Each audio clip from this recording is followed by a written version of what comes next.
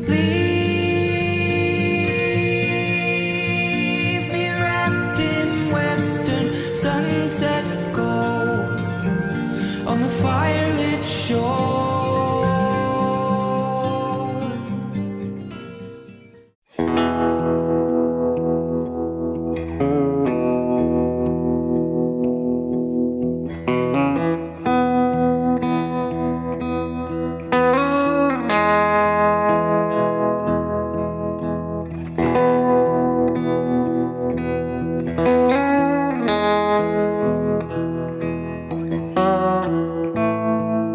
We are in Moab in some BLM land.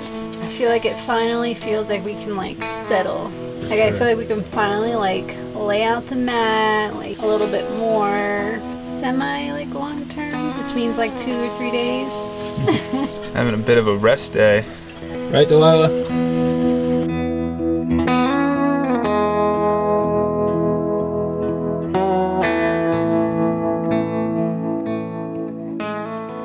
So I guess this is home for the night. I'm gonna cut my hair real quick.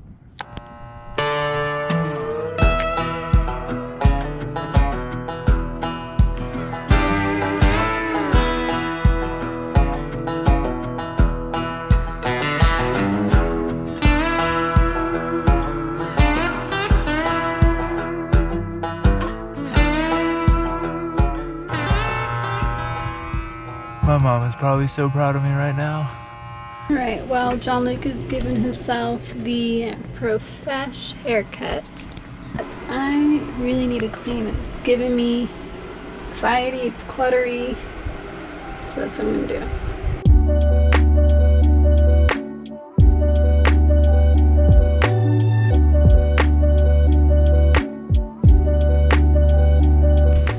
Giant mess. This is pretty much our storage. This is where everything is just kind of thrown in.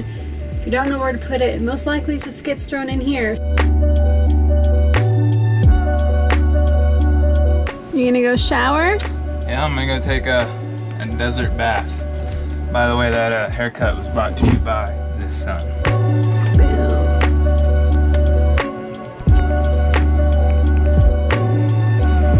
You ready to go check out the desert? Let's go.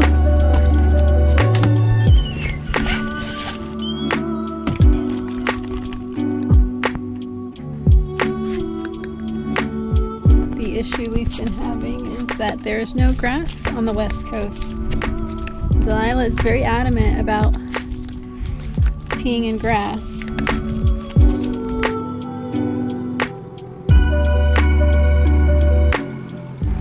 The first Toyota motorhome other than our own that I've seen since we've been out here. Decided to take a little hike, check out the rest of the BLM. There's bike and ATV trails. I'm just gonna check it out, see what it looks like. I'm gonna sit for a little bit, but after that I start to lose my mind.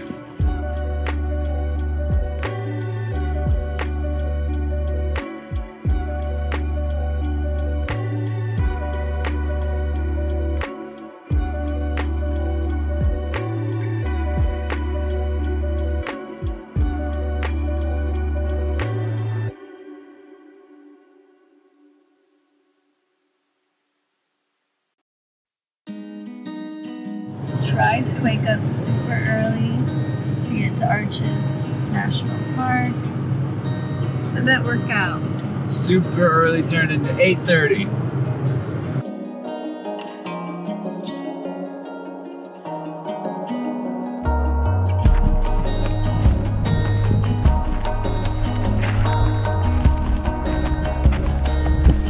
Welcome to Arches National Park.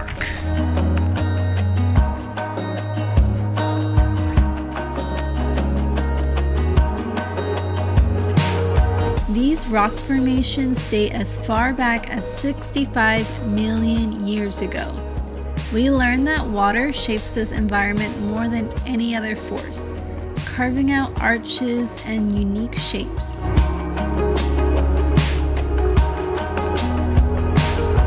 Although these rocks are eroding, being able to experience them in our lifetime is a gem, and we highly recommend you check them out for yourself.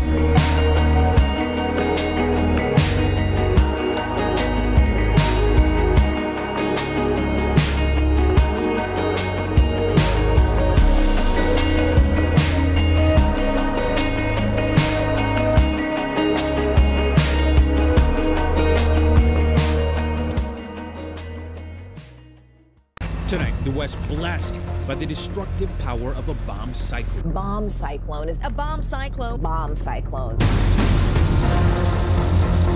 Dumping torrential rain, packing powerful winds, and prompting flash flooding as well as evacuations.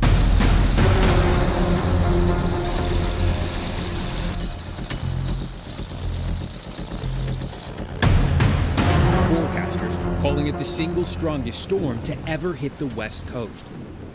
This storm raged all night long. Sleeping was basically impossible with the rain beating against our aluminum roof and the wind violently rocking our RV back and forth. It honestly felt like it could have flipped. There was nothing we could do but just wait and pray that we'd make it out safe. It was like something out of a movie. Honestly, we didn't even film that much because we were genuinely scared.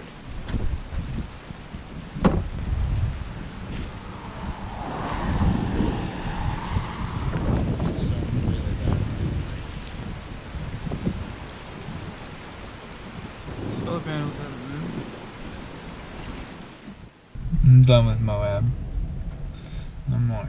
It's very annoying. It's a very annoying place to be right now. The winds here have been the most insane winds I've ever experienced. It feels like hurricane winds, and it's very hard to find a place to sleep because all the land is wet. If you don't have 4x4, you could get stuck easy. So it's not like we're trying to risk getting stuck because there's like no cell service.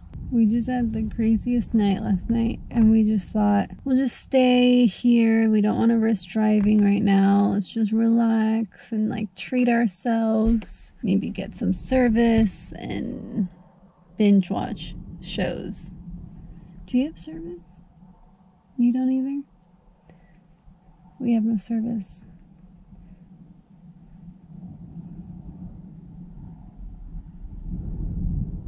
Very annoying. The storm and the wild winds of Moab had really beat us down mentally, and we honestly just wanted to find a place to park where we could sleep without feeling like our rig was going to flip over. So we exchanged intense winds for freezing temperatures.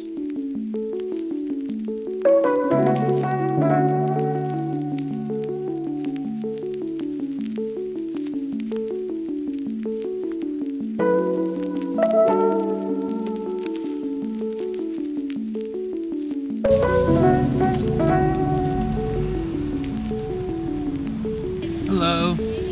I do. We good? Thank you. And we're off to Bryce Canyon National Park. This was one of our favorite parks, known for its red rock hoodoo formations.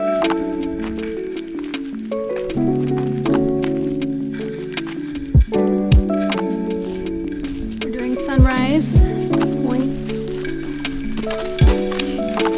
I think it feels like you're in a different planet. Different rock formations in every direction, and trees growing in the strangest places. These canyons really show you how wild and free nature is.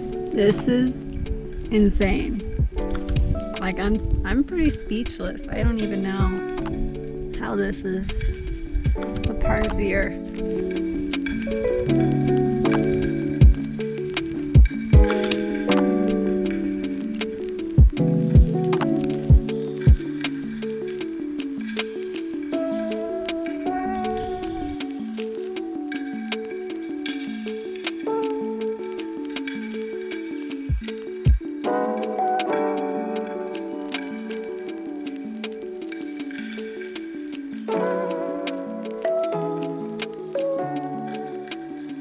What do you think?